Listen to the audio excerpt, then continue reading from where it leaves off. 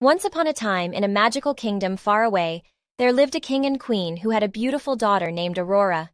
Aurora was kind, gentle, and loved by all who knew her.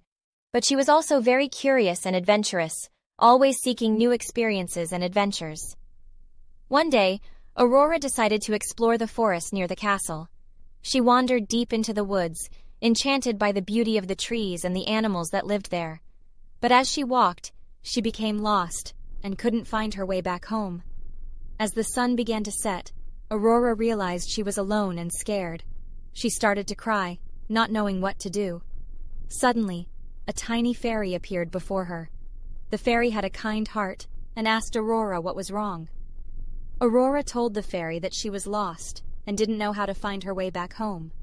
The fairy promised to help her and asked Aurora to follow her. The fairy led Aurora through the forest, showing her the way back to the castle. Along the way, the fairy taught Aurora many things about nature, including how to identify different plants and animals and how to navigate through the forest. When Aurora finally arrived back at the castle, she thanked the fairy for her help and promised to never forget the lessons she had learned. From that day on, Aurora became more aware of the world around her and made an effort to appreciate and respect nature. The moral of this fairy tale is that it's important to be kind and respectful to all living things.